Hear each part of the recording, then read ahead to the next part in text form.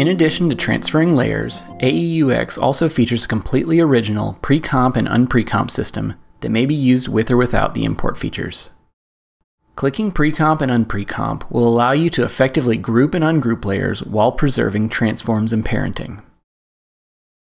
AEUX pre-comping is based heavily on the parenting order, so selecting a single layer with child layers will pre-comp the layer and all child layers, like collapsing a group.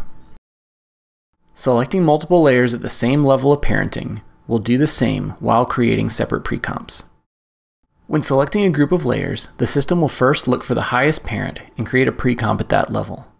This is to preserve the parenting structure among your layers.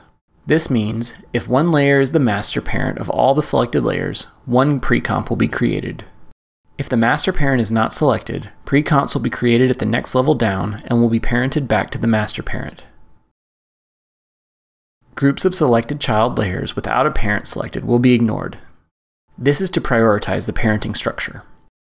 Selected layers without a parent will be added to a single pre-comp.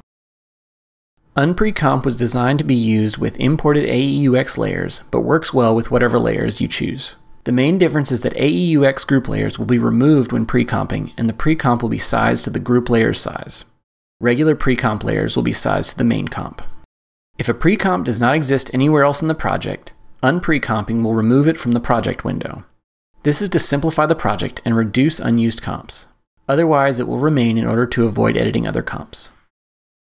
It is always possible to transform a group parent layer by twirling down the transform properties.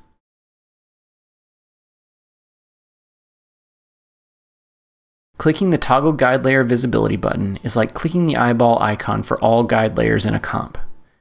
This can make repositioning groups a lot easier.